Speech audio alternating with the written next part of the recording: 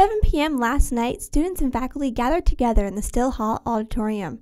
This event was the International Student Panel, where study abroad students talked about their experience here at Clarion.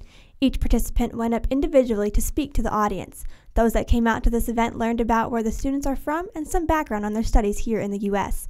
A lot of positivity comes out of studying internationally, and one student spoke out about the great impacts being in America can have on you.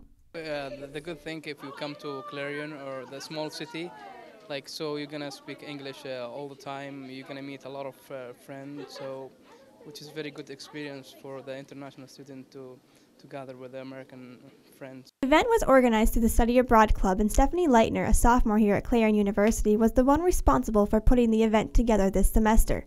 She and others hope that by providing this event, Clarion students can be encouraged to study abroad. That's why I'm here. I'm an advocate for it, so I'd like to see other people be interested as well.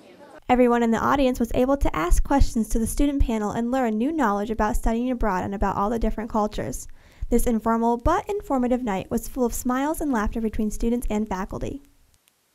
The international students that came out to speak were very excited and happy to talk about their experiences here in Clarion and the opportunities that it has provided them. For CUTV News, I'm Kara Sorensen.